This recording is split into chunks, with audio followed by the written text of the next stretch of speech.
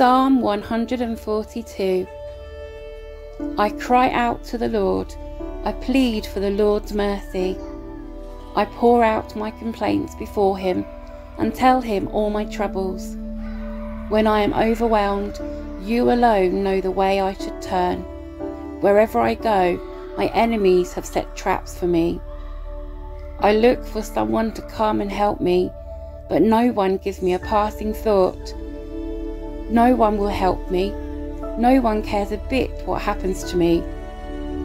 Then I pray to you, O Lord. I say, you are my place of refuge.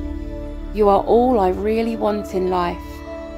Hear my cry, for I am very low.